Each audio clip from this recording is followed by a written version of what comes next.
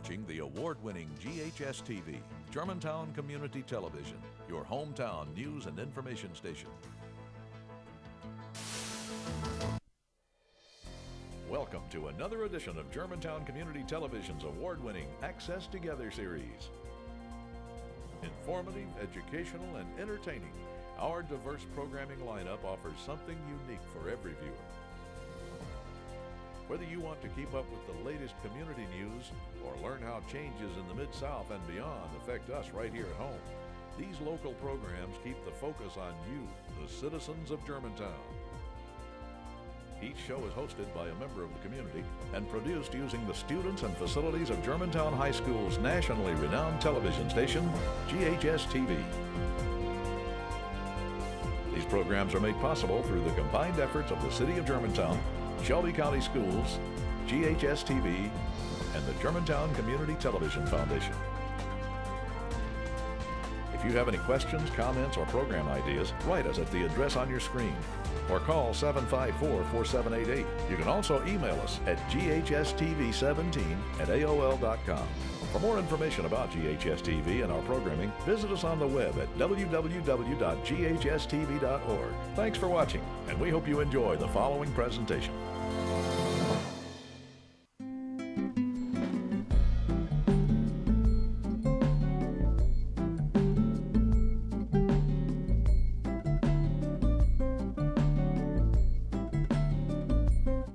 Welcome to Chamber Matters. I'm your host, Pat Scroggs, President and CEO of the Germantown Area Chamber of Commerce. During each show, we take an inside look at the business leaders making a difference in our city. The Germantown Area Chamber of Commerce has existed for more than 37 years. Our staff, board of directors, ambassadors, and volunteers are all dedicated to creating a vibrant business environment through interactive partnerships with business, government, and community. Today in our Business Leader segment, we are going to meet Jane Clark, President of Wolf River Management, LLC. In our Difference Maker segment, we will meet Kim O'Donnell, Community Relations Director, Apple Grove Alzheimer's and Dementia Residents. And in our Up Next segment, we will discuss with Amy Behringer, Clinical Director, Baptist Rehabilitation, Germantown, the 22nd Annual Golf Tournament. All of these dedicated volunteer leaders are involved with ongoing activities of the Chamber. Joining us is Jane Clark, President of Wolf River Management, LLC. Welcome, Jane. Thank you, Pat, for having me. Well, it's delightful to have you on our board the last couple of years, and it's an honor to have you represent as President of Wolf River Management. Tell our audience, what is Wolf River Management? Well, we are a company that is property management and development, and we have specialized recently in medical properties. And we are in Mississippi, Tennessee, and I've done a little bit of work in Atlanta also. Well, that's interesting. Well, what is property management? Well, it's really exactly what it says, managing properties. It keeps properties value. So if the owners later on decide to sell, that we are giving them the best property at the best price that we can. So we manage the life cycles of the property from start to finish. Well, obviously, I've known you for a long time, but how did you get into this line of work over the years? Well, I actually went to college to be a phys ed teacher, so I did not go in that avenue and ended up working with Methodist Hospital in Germantown many years ago and worked with the physicians. And one of their needs was needing more space. So I just started finding them space, and as it continued on, the next thing I knew, I was putting them in space, I was building buildings, I was moving them around the city, and it just branched off from there. It's fascinating how our lives evolve over the years, unbeknownst to anything that we've ever thought of previously. Well, I know you've built several buildings in our area. How did you then evolve into the development aspect? Was it just a natural progression? Well, I started working with a company out of Chattanooga called Capstone, and they actually were the developers, if you will. But they were in Chattanooga. So when they came to the Memphis area and we found out there was a need for, in this case, physicians who wanted to own their own buildings or partner to own their own buildings. And so because they were in Chattanooga, I did the work here. So they come in with their business aspects to work through the leasing and the legal documents with the physicians and their groups, and then I take it from the ground up. And I started building the buildings, and after they were up and running and everyone was moved in and happy, then I stayed and did the property management to continue with the value of the properties. So again, for our viewers, tell us a little bit about the difference between property management and the development part of it. To develop is to build. You take it from the ground up and you build it. Not all people remain with the buildings to do property management. I am blessed to have been able to do that because I've built relationships with all our tenants and the doctors, so I continue. It's beneficial because I know every nook and cranny of those buildings to help them keep value to it. So it really is a progression, but development goes first if you get to do it from the ground up.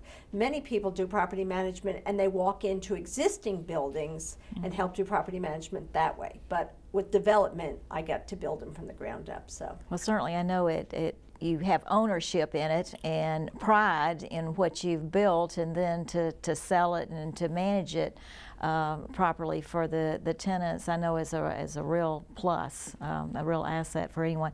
Well, obviously we know about your medical center on Wolf River, and so what is the connection with that building, the medical center? With the medical center at Wolf River are 3 two-story buildings on a property that is approximately 12 acres. And we did each one in phases with different tenants, different physician groups who wanted to be there, and they partnered with Capstone out of Chattanooga.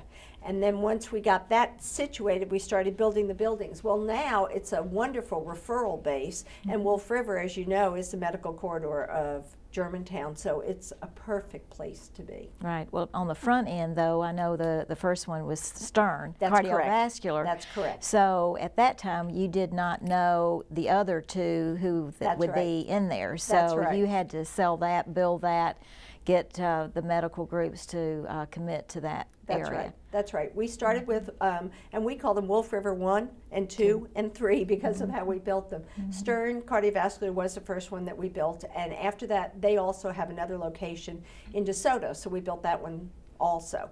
Then the next group was in Wolf River 2, and that's Memphis Gastroenterology, and they came into that building. In building 3, we have multi-tenants, so we have the medical group, which is internal medicine. We have Memphis Orthopedic, which is an orthopedic group with physical therapy. And then we have research, which is Sarah Cannon Research Institute. And each one of those came on separately, and you just build upon one from the next one. Right. Well, how has the economy affected your business? Obviously, you're still growing and still building, but have you seen a direct correlation? Yes, I'm happy to say that when you are with buildings that are owned by an owner that are already filled, the economy has not hit that hard. However, the economy and the state of healthcare today is what I am realizing is changing, and healthcare is changing hourly.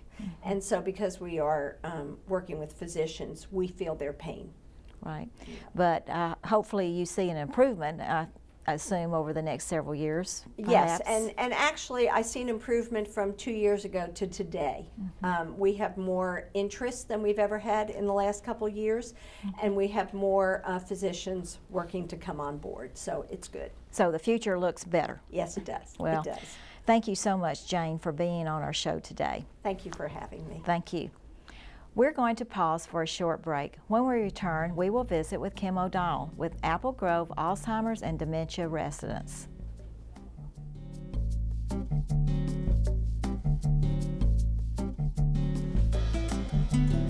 For more than 20 years, we brought you quality programming. We're your hometown news and information station, Germantown Community Television. Our Access Together series puts you in touch with what's happening in Germantown, with programs that both enlighten and entertain. For hometown hosts, a hometown attitude, and a genuine concern for you, our hometown viewers, stay tuned to Channel 17 each week and weekend for a new Access program. Produced in the nation's #1 educational TV facility, the award-winning Access Together series. only on the station that puts you first, Germantown Community Television. I'm the greatest hitter in the world! Strike one. I'm the greatest hitter in the world! Strike two. I'm the greatest hitter in the world! Strike three. Wow. I'm the greatest pitcher in the world! Yes! Optimism. Pass it on. A message from the Foundation for a Better Life. You're watching the award-winning GHS-TV, Germantown Community Television, your hometown news and information station. Welcome back. I'm pleased to have Kim O'Donnell, Community Relations Director with Apple Grove Alzheimer's and Dementia Residents. Good afternoon. How are you? Good, thank you. Thank you so much, and I'm just delighted over the last several years since Apple Grove was built that y'all been a member of our chamber, and I know you do make a difference in our community, and thank you for being on the show today. But how did Apple Grove start? Well, this is the concept of Ed Apple Sr., and Apple Grove was really an outgrowth of a bad memory that Ed had when he was a child to go visit his grandmother at a nursing home. Mm-hmm. He remembers the bad smells and the restraints and the bad food and not wanting to go there and then feeling bad about not going. Mm-hmm. So in my opinion, assisted living such as Apple Grove is the outgrowth of the nursing homes of yesteryear. And that's kind of where it all began.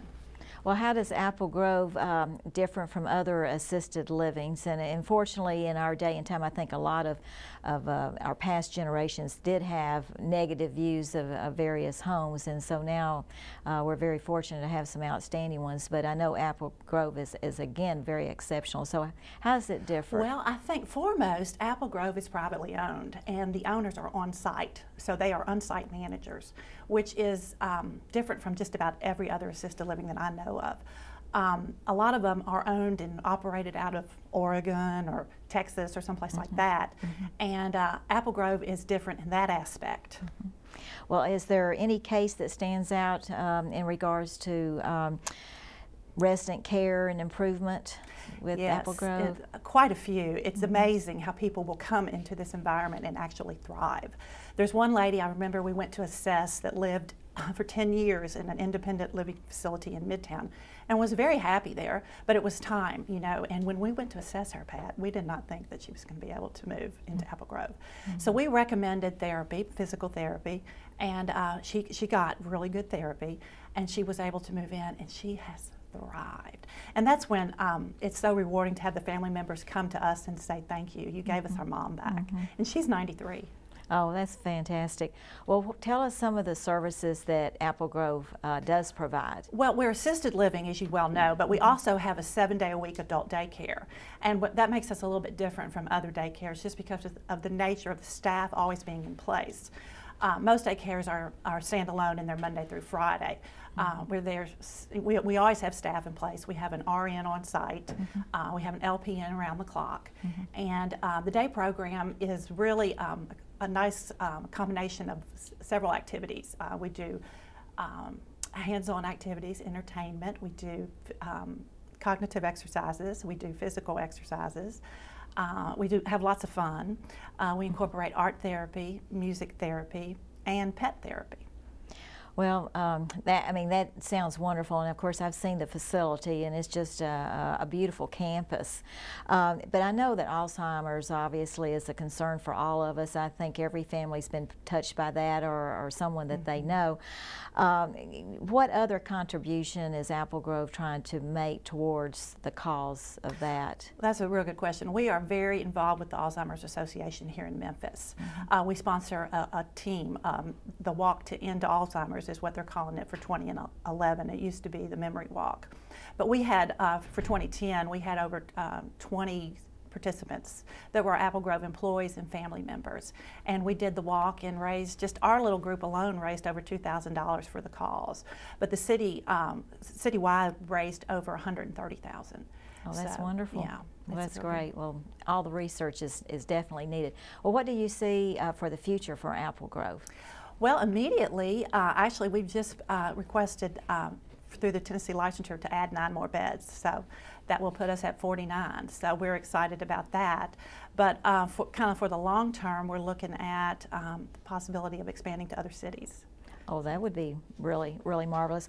Well, obviously anything that's privately owned, I know they usually have some type of challenges or obstacles, but what were some of the ones that Apple Grove faced when they started? Well, from the upstart, Ed likes to tell the story about how the builder wanted to tear down his trees. And there are these 2 huge oak trees that are in the courtyard. And Ed told him, no, we're going to keep the trees and build the building around the trees, which contributes to the unique design of it as well. Well, it certainly is gorgeous. Well, what type of outreach also does Apple Grove offer to families? Because I know the family unit is very important. Right. Well, we offer monthly council sessions that are conducted by Bob Bernstein, who is a geriatric social worker. And then we do quarterly family meetings. We do quarterly newsletters. We do regular e-letters. And actually we keep an active, obviously an active website, but we keep an active Facebook page. And families can go there for educational links or just to see what's going on at Apple Grove.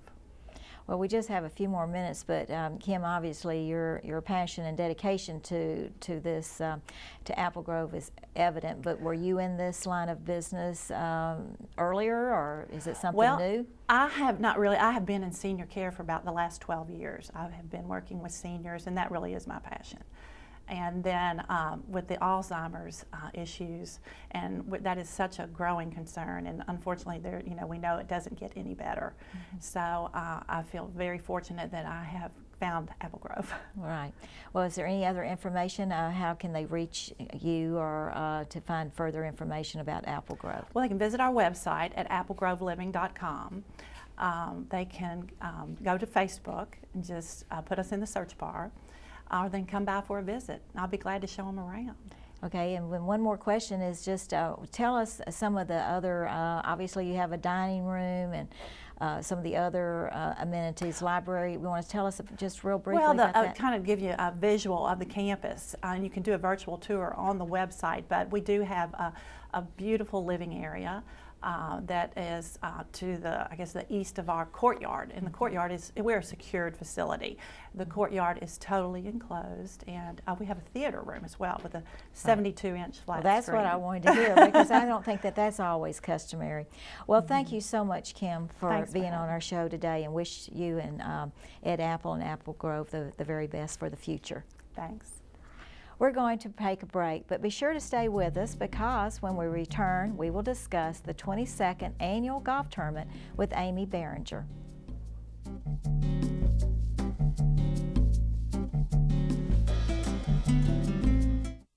Hi, I'm actor Jerry Mathers of Leave It to Beaver. Things have changed a lot since the days of black and white TV, but good values and doing the right thing never go out of style. That's why I'm working with the Partnership for Prescription Assistance to help people get the medicines they need. If you are uninsured and struggling, call our toll-free number or visit our website to see if you qualify. It's a free service, a free phone call, and in many cases your medicines could be free too. Remember, help could be just a phone call away.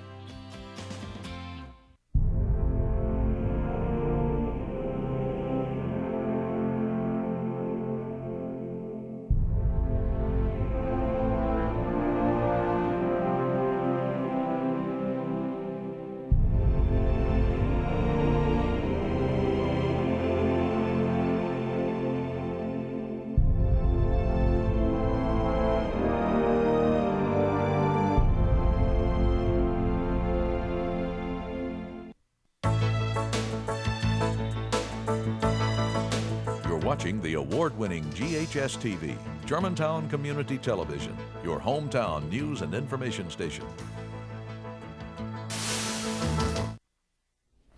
I'm Pat Scroggs, your host, and you are watching Chamber Matters. The Germantown Area Chamber of Commerce offers many positive programs for its members and the public. Amy Behringer is with us now to discuss the upcoming 22nd Annual Golf Tournament. Welcome, Amy. And I know you haven't played in it for 22 years, but you played in it for a number of years. We just won't say how many, but I know you're having fun because you've been chairman of this previously. So again, thank you very much for doing this. And we needed a good golfer to chair it, and thank you. And you got me instead. Yeah, no, I didn't get you instead. You're the one.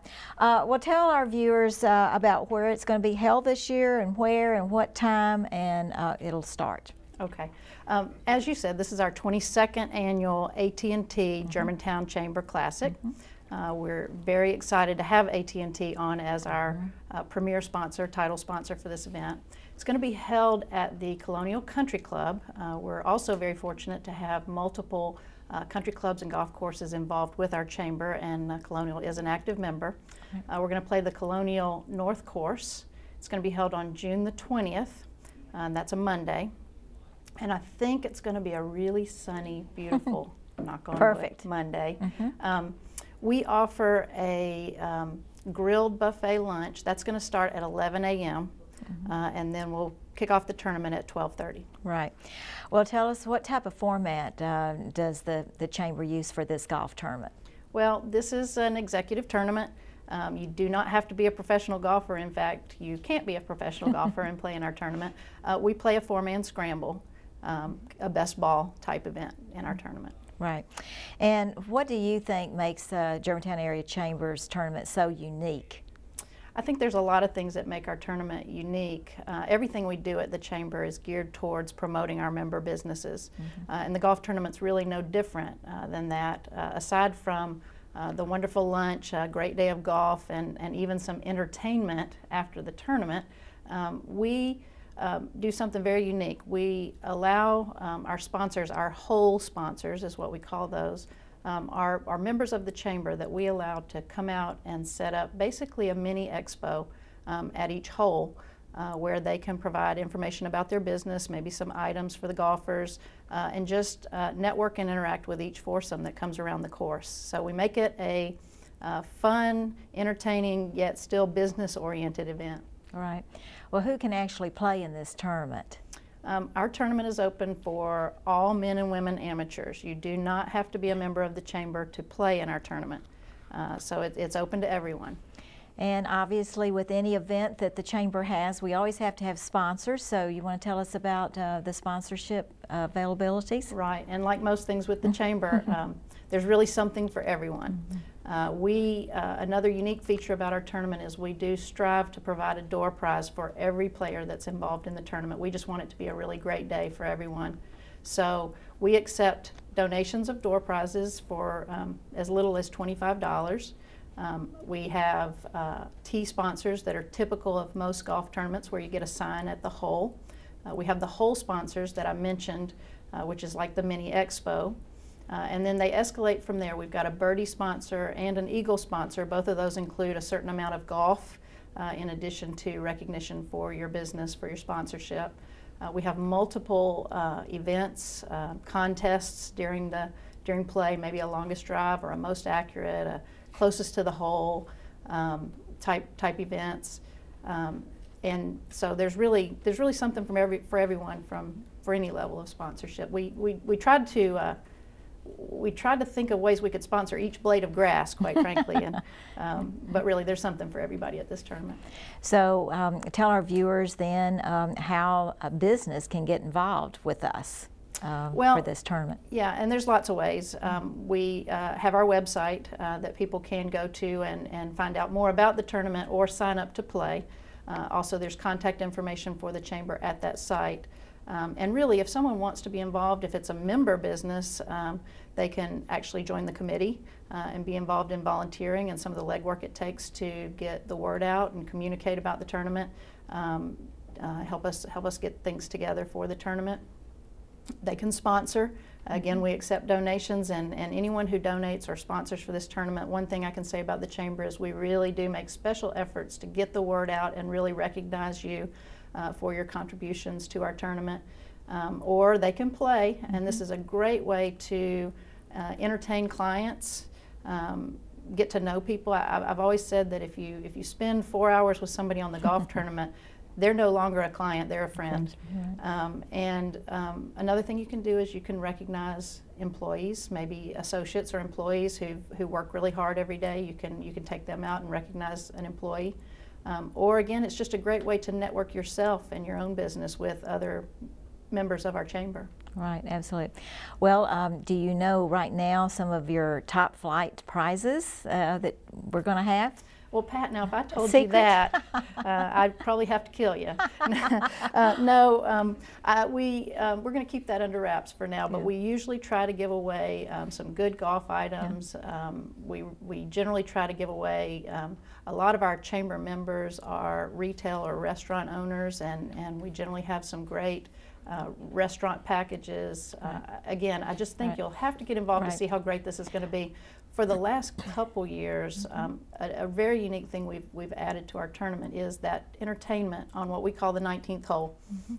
Typically when you go to a golf tournament, that time after you play when you're tired and you're hot and maybe you're hungry, the time it takes to tabulate the scores can sometimes be challenging. Right. And during our tournament, we've got some chamber members who are fantastic artists, and we've had entertainment. Right. So we've almost had to kick people out of our tournaments as opposed to try to get them to stay. Right. Well, it sounds like fun, and I think we've got some really good prizes that are in the works. So, like you said, they'll have to check our website for some of those. Thank you again, Amy, for doing this and for sharing this, and appreciate you being on the show today. Sure. Thank you for being with us today for Chamber Matters. We appreciate the guests on today's show, Jane Clark, Kim O'Donnell, and Amy Behringer. If you want further information regarding membership, please call us or look at our website, www.germantownchamber.com. If you're interested in the air dates of Chamber Matters or any other shows on GHS TV, look in the Germantown News for the programming schedule. Thank you again for joining us, and be sure to watch Chamber Matters again next season.